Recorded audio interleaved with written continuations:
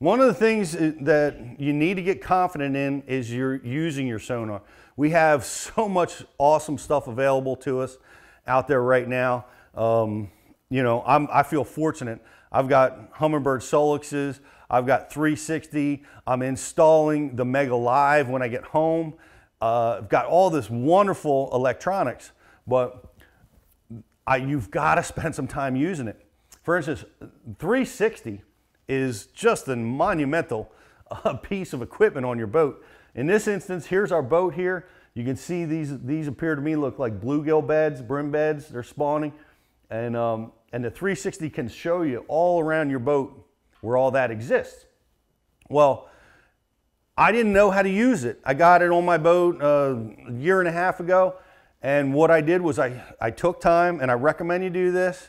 Go out, lock your rod lockers, spend time looking and working with your units, learning how these features work, and how you can interpret it. One of the best ways to interpret the features is, number one, go to a place where you know there's something there, like you know there's a brush pile there, and you can let your 360 scan it, see what the brush pile looks like. You can visually see it, and then you can see what it looks like on your 360, and you start to understand how it interprets things like grass lines, like bluegill beds, like fish, all the things you can see on a 360. But the key component is to get out there, spend some time working with this stuff. Nothing more important to me, you know, as a tournament angler, than my side imaging units.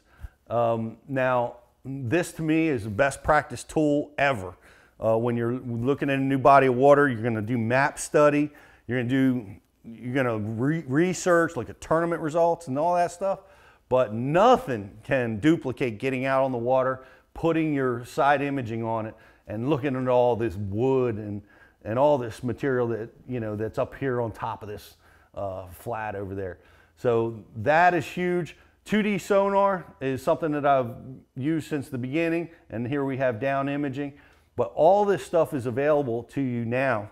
But the only way to get to know it is do this. Because what we do, all of us do the same. We finally get a chance to go fishing. We pick up our rod. Jeff picks up his crankbait, and you go down and you go fishing. And you don't take the time to learn this stuff. There's so many assets in your electronics. You got to spend some time with it. Here's another one that you can really obsess on, Google Earth and Google Earth Pro. You can, so much can be learned about a body of water from, you know, using this. It could be a body of water you fish all the time.